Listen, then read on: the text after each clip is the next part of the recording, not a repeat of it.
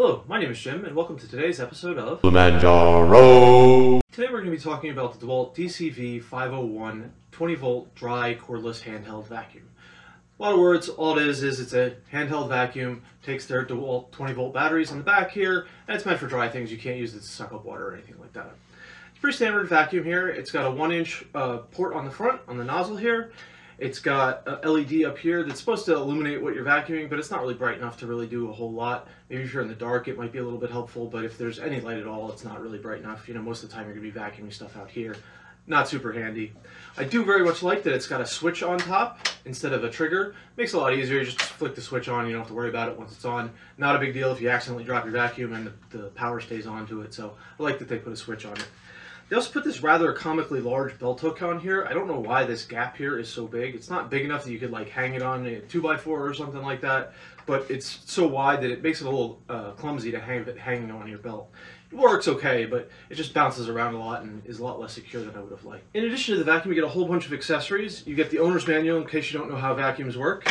You get a little flexible hose, which I actually find pretty handy. You can hook this on your belt and then just put your hand on the end of the hose here and use that to do your vacuuming. You don't have to be moving this whole thing around all the time. You get a straight pipe, which is meant to work with the floor attachment. However, it's a very short pipe there. And you get this brush attachment and this other brush attachment. I like this one actually a lot for cleaning off workbenches. And this one's pretty good for cleaning off crevices and things like that. And then of course you get the crevice attachment itself. You also get a whole bunch of bags because they decided they needed to put each one of these attachments in a separate bag. I don't know why that's necessary. It seems like just a waste of plastic, and it was a waste of my time unwrapping all those different things. The vacuum itself is very straightforward. Obviously, you turn the switch on, it goes on. To change the dustbin here, you just push this little button up top here, and it flips right off. And then you take the filter out, you shake it out, and that's how you change it. Now, it does say it's a HEPA filter. Seems like a lot of waste to me to put a HEPA filter on a vacuum like this. I'm going to be using it in my shop where there's sawdust flying around all over the place. Having a little bit higher efficiency dust collection on it isn't going to make a difference in the air quality in my shop. And HEPA filters are a lot more delicate than a less efficient filter. So it's kind of silly that they put that efficient of a filter onto a little handheld vacuum like this. The last accessory is this little mesh bag, and that's to hold all the other stuff, including the vacuum. Keep them all organized and everything. Of course, I'm just going to put it all on a shelf and eventually lose all the different accessories, but if you're more organized, they'll keep everything together. It is a little bit small though, so if you try to keep the floor attachment in it with the floor piece on it, it's going to stick out the end, which is a bit of a bummer. I assume that they thought you would take the pipe off the end of the floor attachment if you're going to put it in there, but that seems like a lot of extra work. The vacuum itself is pretty nice to hold. It's pretty well made. This, however, is not the same plastic that you'll get on a Dewalt drill. So you can see the color looks a little different than on this drill here. That's because this is ABS without glass fiber in it, so the color is a little bit more vibrant and stands out a little bit better. It's probably not a big deal. This is a bigger piece of plastic, so they probably didn't want to go through the added expense. This is a fairly inexpensive tool, so that's probably why they used ABS. It's probably not going to get dropped and tossed around as much as the drill does, so it's probably not a big deal. It does have this nice large rubber foot on the side here, but of course if it falls like that, it's going to be the end of it. Now this vacuum will take any of the 20-volt Dewalt batteries. It'll take these tiny little power stack batteries or these big old monster flex volt batteries. They all work just fine. These do seem to make it suck a little bit harder. I'm going to show that in a minute. We'll actually measure how much air this is pulling, but it does sound a little bit like it's pulling a little bit harder with these big batteries. But even with the little batteries, it seems to have plenty of suction. I really like using the vacuum like this with this wide brush on the end and this tiny little battery on the other end. It lets me clean off things like my workbench.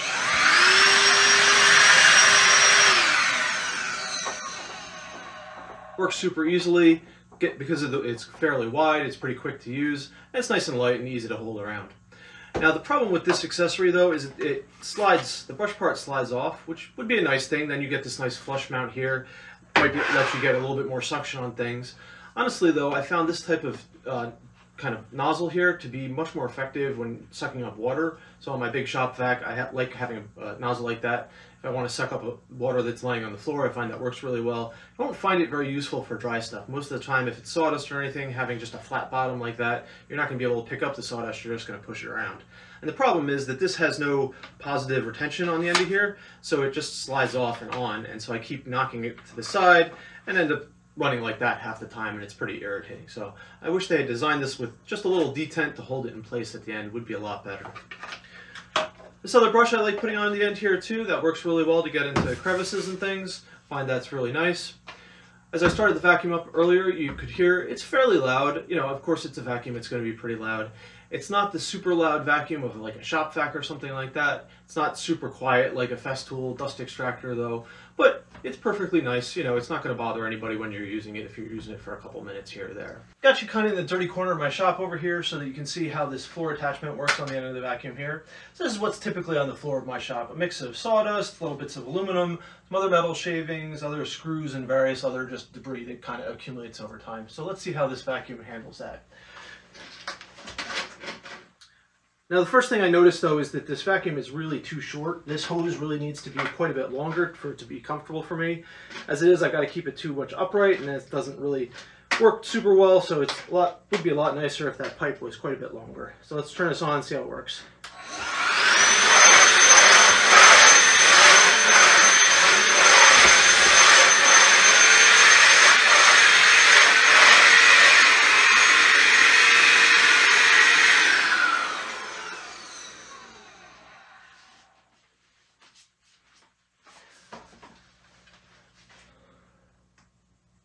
So you can see right there the problem with this vacuum. The floor attachment is terrible on it. At the basin here, this clogs all the time when I try to use it. So there wasn't a ridiculous amount of sawdust on the floor, but it just ends up clogging this spot right here. The problem is, in the inside here, there's just a flat face. There's no streamlining to bring up into the hose. There's this flat face here where dust gets caught on, and it ends up clogging almost instantly.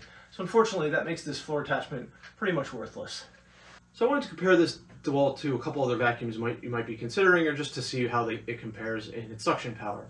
This is also kind of the story of how I ended up with this vacuum. So for a long time in my shop, I've had this little shop vac, which I found really handy, but of course it's corded. It's nice and small, I can carry it around, but I put a decent sized hose on it if I want to just leave it somewhere. I can vacuum off the mill or any of my other tools or table saws or whatever, and it works quite well. But of course it's very loud, and most importantly, it's got a cord on it, which is a bit of a pain. In my house, we've been using for many years this Dyson V6 cordless vacuum, which has a long floor attachment on the end of it to vacuum the carpets, and I really like this. It works super well, and it sucks very nicely. It's very easy to use, and it doesn't clog because of their fancy little cyclones up here. However, eventually this got to be too old. The battery crapped out on it. I replaced the battery. A couple of years later, it started having some problems that it wouldn't always work real well.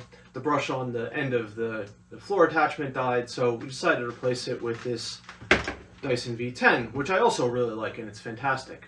When I replaced this vacuum upstairs though, this one got to come down into the shop, and I thought it'd be really useful to clean without having to lug around the cord and all that contraption. The problem with this is twofold. The first is that the dust collector at the bottom is really small. This is going to fill up with sawdust almost instantly.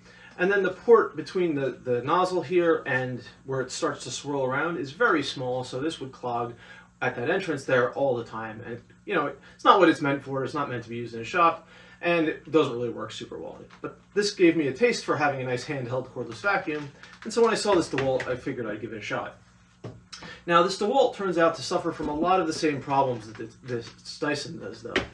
The port between the hose here and this dust container is also really small, and so that'll clog there. And the other thing is that it doesn't have that big a dust collection cup at the end either, so you can't really use it to suck up a bunch of sawdust. Now this has the other problem that this HEPA filter that it comes with clogs very easily, and you can't really get it completely clean. I've used this a couple times. I tried my best to clean it out, but at the bottom of all these little crevices here, sawdust just builds up and you can't get it out. Now, I would normally just blow it out with an air compressor, but it specifically says on the side here not to do that. So I haven't do that. Eventually I probably will just break down and do that anyway and not worry so much about it. So I wanted to measure how much each one of these vacuums sucks. So what I've done here is I took this handy dandy box that they gave me, and in one end I cut a hole that this nozzle will fit into, just like that. And on the other end, I cut a bigger hole that I could put my anemometer on, and that'll measure how much air is coming out the end. So that way I can compare the different ones and also compare the different batteries on this vacuum here.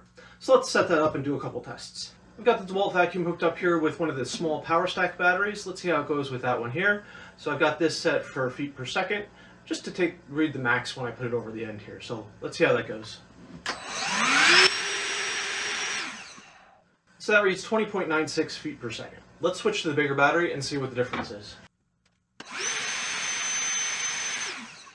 So that reads 22.65, so it's about 10% more. It's not a huge difference, but it obviously is a little bit more with that. Now let's compare it to some of the other vacuums here. Okay, next up we have the old Dyson V6. So this has obviously seen better days, but let's just see how much it goes for as well. Now this doesn't conveniently fit on the end here, so I'm going to have to hold this.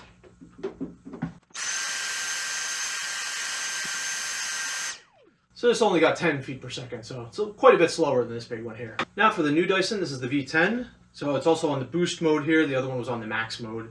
So this also has a little notch here where a little button goes when you stick the Dyson connectors on the end. So that's going to let a little bit of air escape. So it's not completely fair, but we'll give it a shot anyway.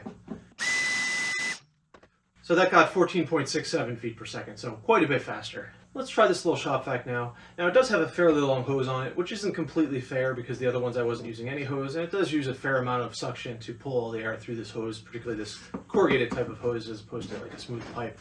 However, this is a corded thing, and this is how I usually use it, right? I usually don't have it, right up against what I'm vacuuming on, so I think it's a reasonably fair test. Now they claim this is a 2.5 horsepower shop vac. I think that's a bit of an exaggeration. They call it 2.5 peak horsepower, whatever that means, but that's what they claim for it, if you're curious. So let's fire this up and see how much air it moves. So that got to 28.6 feet per second, so almost double the big Dyson and 50% more than the Dewalt itself. But of course this is a corded unit, so it's not a completely fair comparison. Last interesting thing about this vacuum is that it's made in Thailand. I haven't seen any Dewalt power tools made in Thailand before. Usually Dewalt stuff is made in China or Mexico or of course the US, so kind of interesting that they have a plant there now. So what do I actually think about this tool? Well, it's kind of a mixed bag. On the one hand, it is nice and portable, it's easy to use, it does suck very well, it's no problem picking up even fairly heavy metal shavings and things like that. But there's a couple little things that really bother me and make it not nearly as nice to use as it would be otherwise. The biggest one is the size of the dust canister here.